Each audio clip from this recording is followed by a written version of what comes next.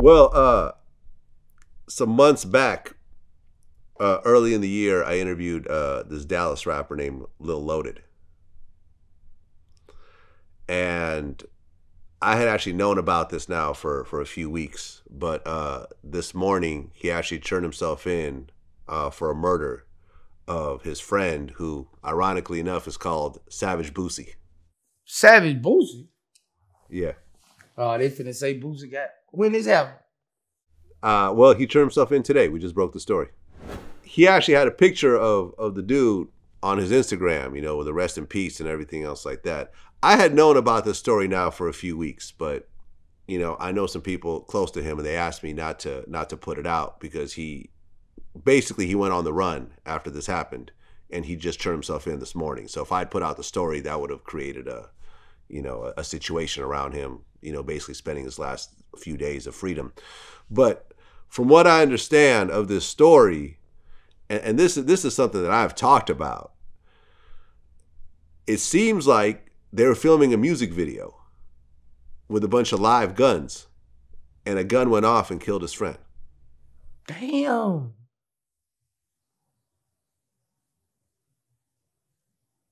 Yeah. Niggas be loaded, man. Niggas be loaded with them guns and they aim, man. And you gotta keep one in the head at a video shoot. Ain't no time to cop. Everybody got one in the head. Everybody don't need guns. Yeah. Damn, and bro. That's some bad ass look there. Damn, yeah. bro. That's sad, though. Right, because Lil Loaded is 20 years old. What's his name? Savage Boosie, I think, was like 18. And I had talked about this before in my interviews. Like, in my early days, like before Vlad TV, when I was doing DVDs, I was doing shit with Game and, you know, and everything else like that. I would go to the hood and go to these trap houses and go to these studios, and dudes would pull out guns and wave them all in my camera and everything else like that. I did this myself. Like I could relate. Yeah. And because it looks, the visuals look crazy and the guns are real and everything else like that.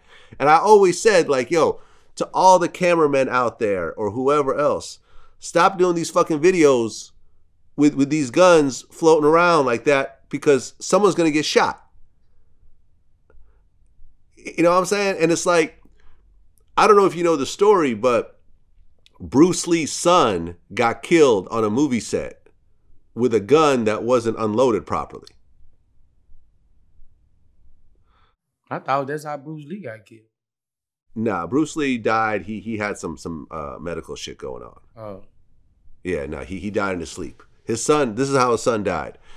And it's just like, I've been to movie sets, right? And I've even interviewed like the gun, whatever the gun experts on site are called. They basically have all the guns and they're responsible for making sure everything's unloaded for the scenes. And it's like a full-time job.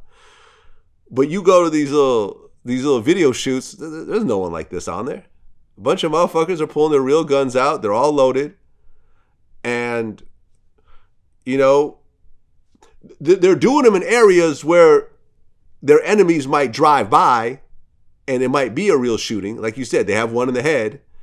And look what the fuck happened, man. He killed his own friend on accident. Named Savage Boosie. Which obviously was influenced by y'all.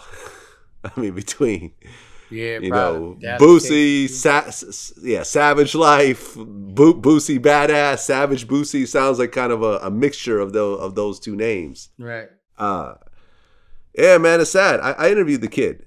He was about probably like 19 when I interviewed him. He was fresh off the block. He just got a deal with Epic. He had some songs that were reacting. The way he even got on was kind of interesting because he was putting out these videos and no one was really watching. And there was some YouTuber from Poland that basically made a video of like music videos with 0 views, and they just so happened to show Lil Loaded's video, and that video just blew up off of there. And the next thing you know, he gets signed and he's got features and he got a career.